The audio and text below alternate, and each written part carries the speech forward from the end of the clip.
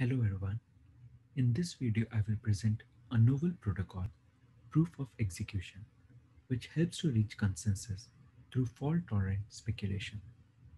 My name is Suyesh Gupta and I did this work along with Yala, Sajad and Mohammed at Exploratory Systems Lab at University of California, Davis. We all know about distributed databases. They help in several applications. They help in booking tickets. They help in logging and tracking records. Now, it is possible that a distributed database can come under malicious attack.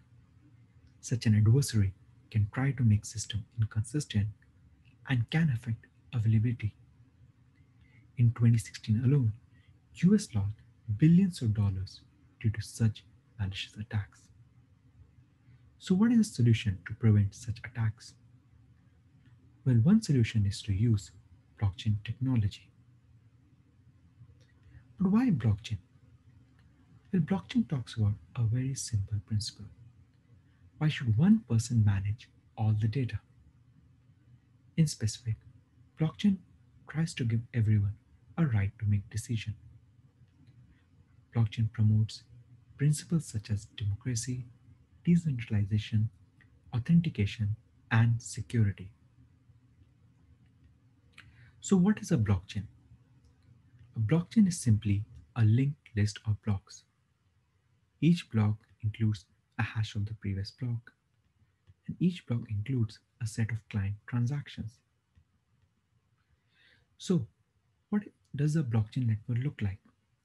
Well, following is a blockchain network where any person like you and I can act and participate. What does it mean by blockchain providing decentralization? Basically, anyone who decides to participate in this network acts as a replica. Everyone have the same data. And what does it mean by democracy? Well, anyone who decides to participate in this network gets a right to vote. They all can participate in deciding the fate of a transaction. At the core of any blockchain application is a Byzantine fault-tolerant consensus protocol. This protocol is used by all of these applications to order any transaction sent by the client. And these Byzantine fault-tolerant consensus protocols are the focus of this presentation. In specific, we'll take a step back in time and we'll look at the first protocol, which is Practical Byzantine Fault Tolerance Protocol. This protocol allowed doing consensus among n replicas, of which at most f are Byzantine, where n is greater than or equal to 3f plus 1. To understand this protocol, we'll take a system where we have a client and n is equal to 4 replicas. Of these replicas, at most one could be Byzantine. Now, PBFT works in a primary backup model, where primary leads the consensus and other replicas follow whatever primary says. To understand this, let's say a client wants a transaction to be committed. Now, what does it do? The client sends a request to the primary. Primary assigns it a sequence number and it tells it to all other replicas by sending a pre-prepared message. Now, each replica which gets this pre-prepared message from the primary, it agrees to support this ordering by the primary, and it does so by sending a prepare message. Now, once a replica receives prepare messages from majority of other replicas, basically from n minus f other replicas, it gets a little more guarantee that majority of good replicas also heard about this transaction. So they go ahead and send a commit message. Now again, when a replica receives commit messages from majority of other replicas, it gets a stronger guarantee that majority of good replicas have also prepared this request. And this replica goes and executes this transaction. And then they reply to the client. So PBFT works well. But why are we discussing PBFT? Well, the problem here is PBFT requires two phases of quadratic communication. And this has acted as a bottleneck for existing system designers.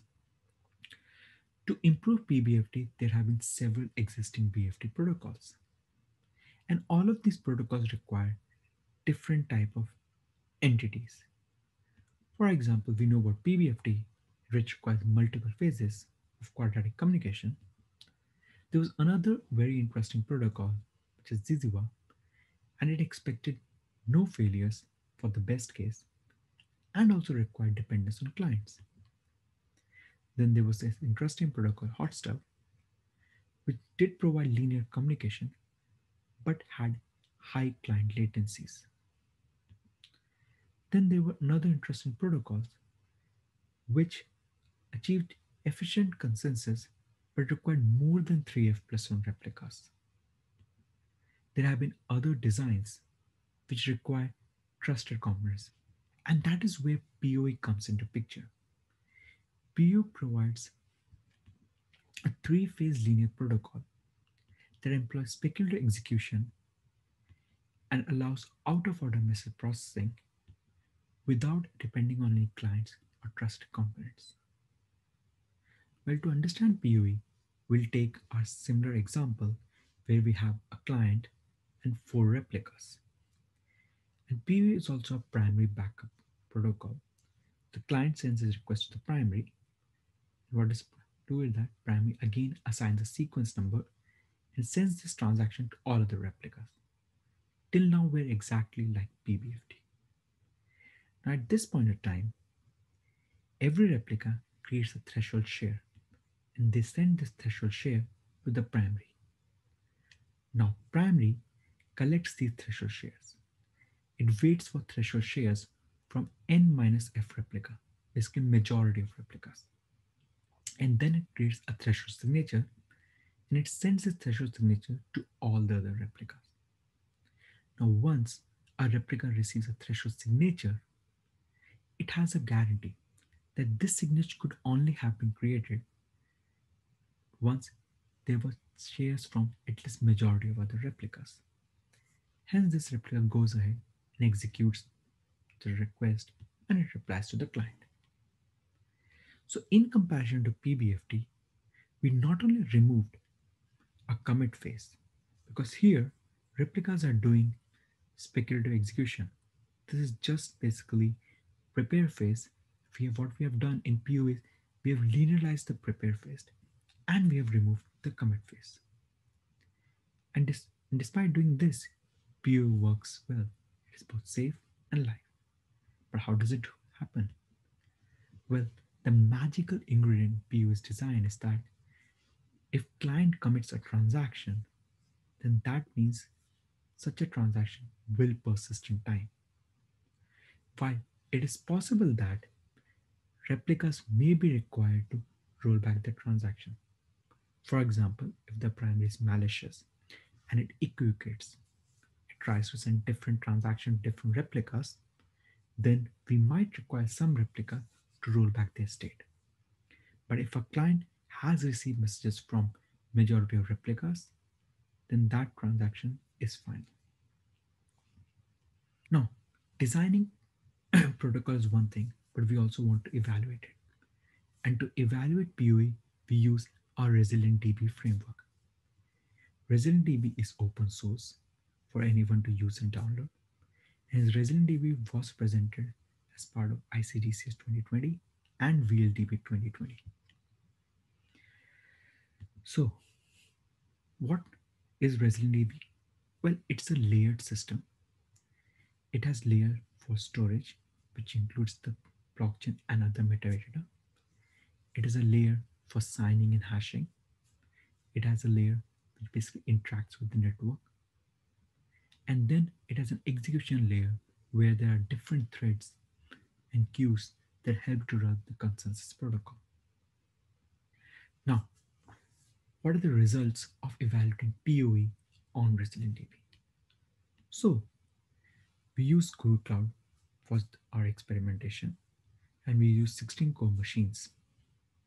And we use Yahoo Cloud Serving Benchmark, and we ran each experiment of 180 seconds, of which first 60 seconds basically were the warm-up time.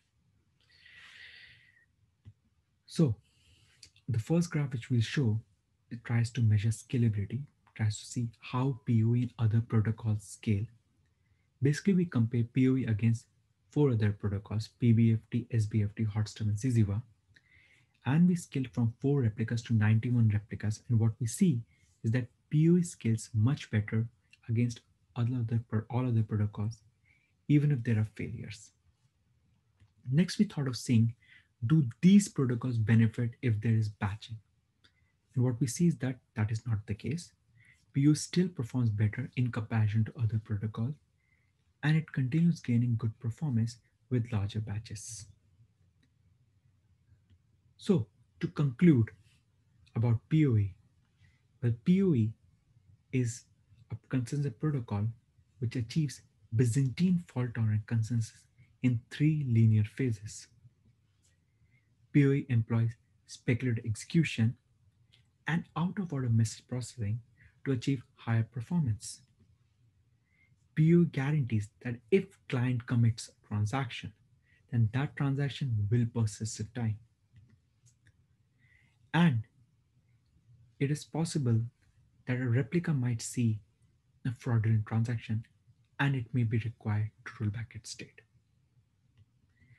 PoE supports a design where designers can also use two-phase MAC variants for achieving maybe low-cost signatures. Thank you.